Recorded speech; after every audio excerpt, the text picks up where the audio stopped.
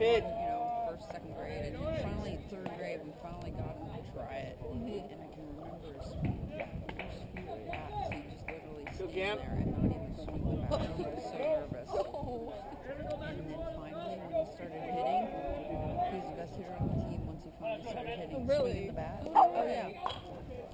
He hardly ever struck out. It was pretty amazing. Someone telling me that he was interested in hockey when he was younger. Who? Hockey? Tanner? Or no, Oscar. Oh. Isn't for that when you guys moved to Tualatin or something? There wasn't. Yeah, both him and his brother.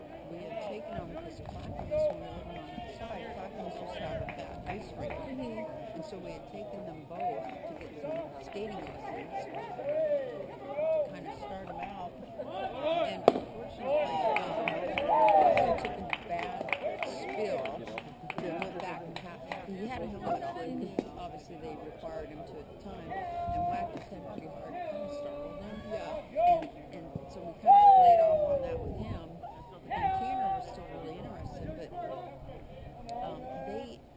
they closed down the ice rink until you were forced to drive all the way up to Vancouver or the ice rink in Sherwood, which now we're close to. At the time we weren't. And kids of that age, I mean, we're talking elementary kids. This is like before school. Oh, no way. No, that's not happening. Oh, yeah. Especially if you're planning on moving there, let alone getting back into school. So I'm like, yeah, we're not doing that. I mean, that's insane. And so otherwise, yeah, Tanner definitely probably would have done it, for sure. And then Tanner and him both played soccer. And then when Austin got to high school, he just did, you know, like co-ed intramural soccer. Yeah. And he did rec basketball. And then Tanner did classic basketball all the way to high school. And then he stopped playing basketball in high school. Well, he did do rec for a couple of years. And then Tanner actually played on the JV soccer team at the high school level. Yeah, and then he decided not to go back out. Stop. His sophomore year. So they basically both just kind of narrowed it down, except for some rec sports. Basically, baseball was their focus.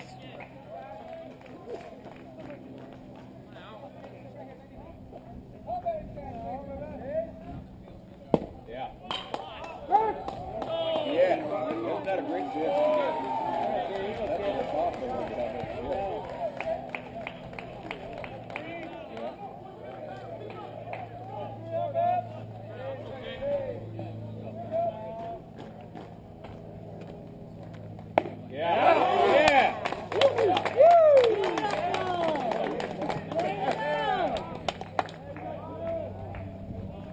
I'll get to see you eventually.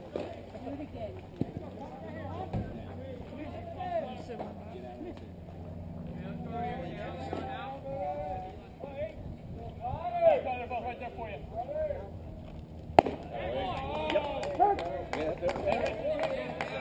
Coming right at you.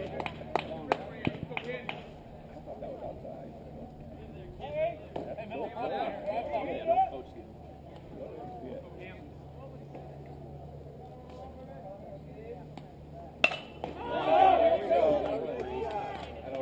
Yeah. Way to get out of it. Way to go, Camden! Over here. Come on, boys. Get the rub in there. Let's go.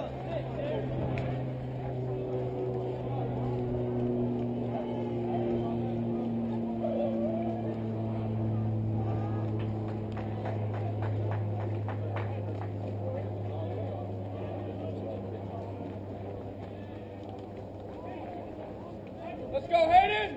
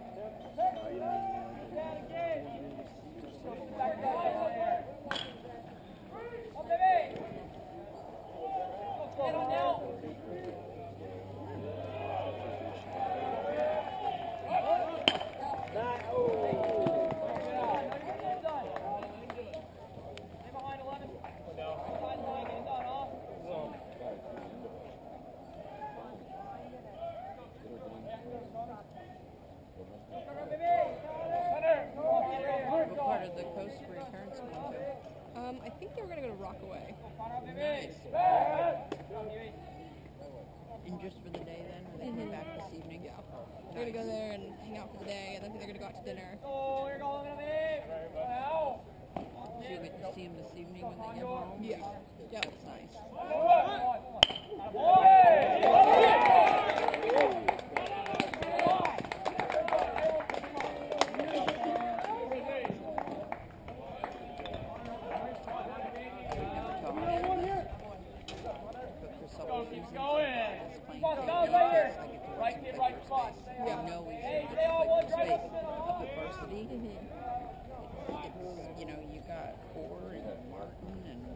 That's what I was talking to him about, because I know how badly he wants to go varsity.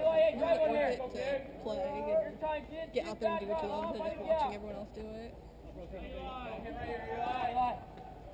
I mean, I want him to be happy, but I just enjoy watching him play. Well, it's good too, because having him play games, it works on his skills and get him better rather than just sitting on the bench during a varsity. Yeah, what do you, I mean, yeah, you're a great teammate. I mean, he's constantly rooting on the other kids. Yeah. He's been that way forever.